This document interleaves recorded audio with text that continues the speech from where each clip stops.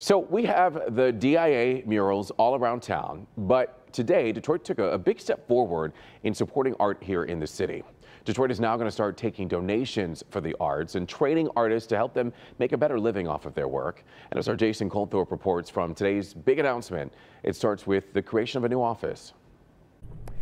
The side of this building here on the boulevard in the city should give you a good idea. This isn't just another office building going up in the city. It's the home of its boldest, newest addition, and it has a very passionate leader.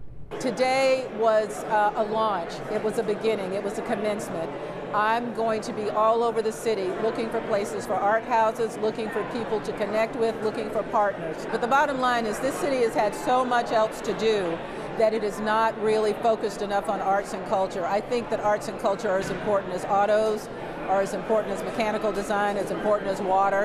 And I think once we do the artist census, we'll realize that most of the people in this city are connected to arts and culture. We'll have much more on this coming up a little later on Local 4, including the first big announcement by this office, and it is a major opportunity for local artists. That's coming up later. In Detroit, Jason Colthorpe, Local 4.